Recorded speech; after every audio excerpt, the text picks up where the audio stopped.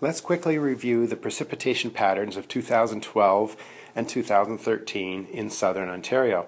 The first map shows that 2012 was below normal, with some areas considerably below normal for the overall period. The 2013 map, however, shows that everywhere was normal or above, indicated by the green color on the map. We'll break it up into periods. 2012, we started off with a dry period. It lasted 19 days.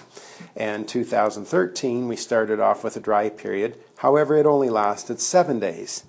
The pattern switched in 2012. The following 20 days was a nice mixture, some areas above normal, some areas below, but compare that to the 23 days in April, where we had a decidedly wet period. The next period in 2012 was exceptionally dry across the province, lasting 22 days from May 10th to May 31st. In 2013, the corresponding dry period lasted 19 days, was not as dry in its extent. 2012 then followed up with again a more traditional mixed, some areas normal, some areas wet, some areas dry for 24 days. Take a look at 2013 map, however, and you'll see we had a 28-day period which was decidedly wet across most of southern Ontario.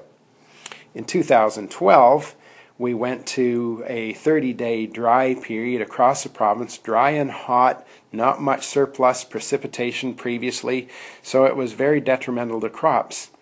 In 2013, a 31-day period running from June the 17th to July the 17th was again more of the normal nature, some areas actually on the wet side.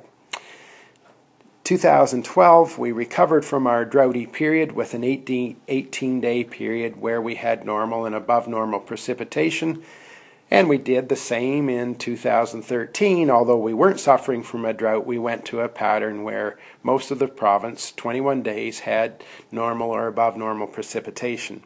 Rounding out the season in 2012, we finished out with a 20-day, very, very dry period across southern Ontario, leading us to August 31st. However, in 2013, that 24-day period was not nearly as dry in its extent. In fact, some areas were still experiencing normal precipitation.